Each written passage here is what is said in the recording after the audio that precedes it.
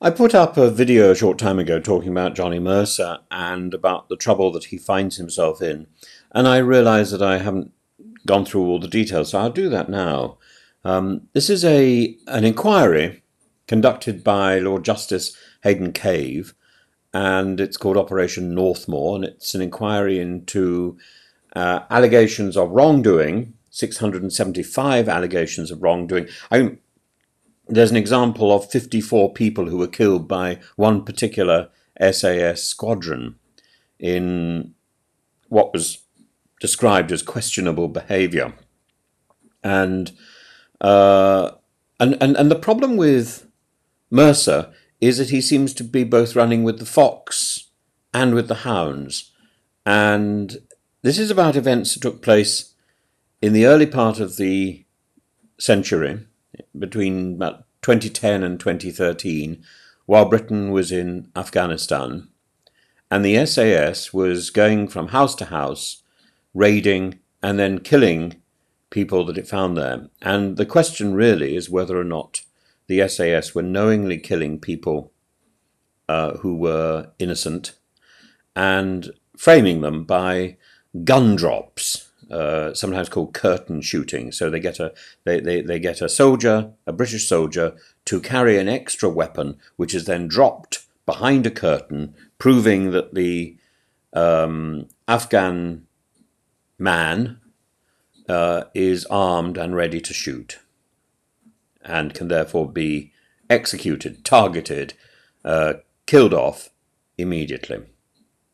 Now, Johnny Mercer had warned Ben Wallace, the then Defence Minister, that there were credible allegations against British troops and that the law has possibly been broken, and that there should be an investigation. And yet at the same time, when Operation Northmoor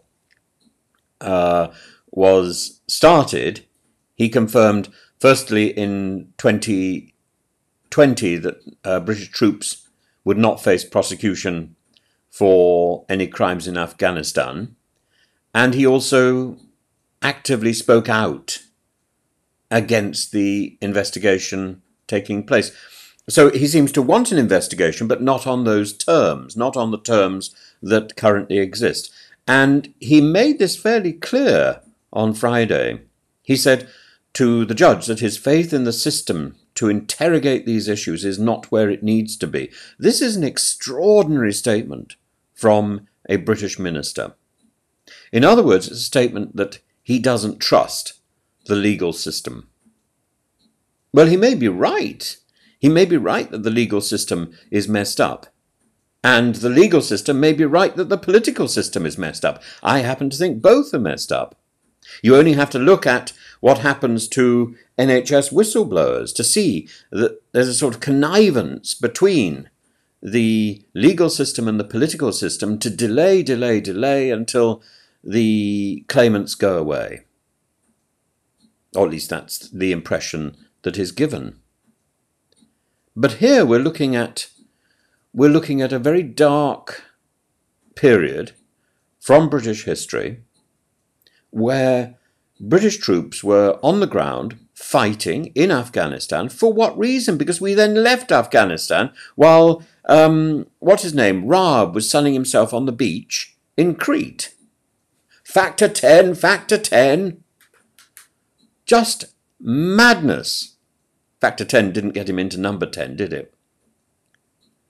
And there are officers and soldiers worried that should their names be recorded in the legal documents, then even if the case is sealed, even if there's an assurance of secrecy, all there needs to be is another WikiLeaks drop, and their names are all over the media, and their lives are in danger. I think there has to come a point where we have to acknowledge either we are on the side of the good, or we are soiled beyond repair, like Donald Trump on a bad moment. And I think we are not on the right side of history in this particular situation. I think the idea of a long-winded investigation is not necessarily the right way forward for any of these issues. It's certainly proven not to be the right way forward for the post office or for Windrush or for the haemophilia crisis. Maybe the time has come to recognise that this trust that the governments in the past have had in inquiries is now misplaced. Things just simply need to go to a court and be thrashed through by a court that has full powers to do its job. And we need to prosecute people. But we can't. I don't think we can say there's one rule for British soldiers and another for Russian soldiers, for example.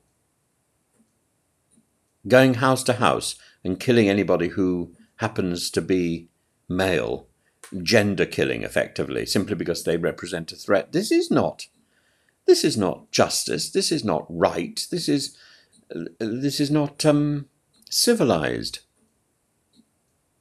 And if this is the way that the British Army has decided that it's worth fighting in Afghanistan, thank God we left Afghanistan. But why were so many lives sacrificed for that effort in the first place? Why? And